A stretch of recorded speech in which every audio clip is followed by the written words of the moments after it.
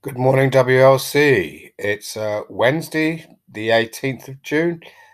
I wanted to say thank you so much for the work that you've been putting in, for your studies that you're trying to do, for the things that you're doing to improve your English.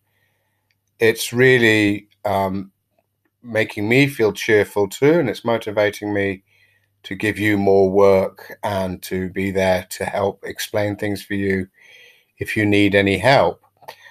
Now, I'm still putting things together for your exams. Obviously, I want everybody to pass if I can. As so long as you keep doing the work that I set for you, so there's going to be some work for you this week, then we should hopefully be able to complete your qualifications and give you the passes that you deserve.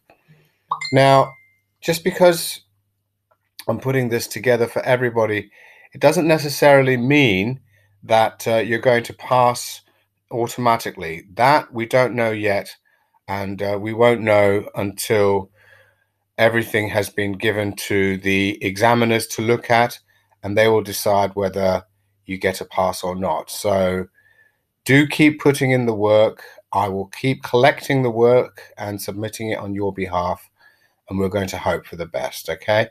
Any questions, just write them in the comments section and I'll get back to you. Thank you very much, guys. Take care now. Bye-bye.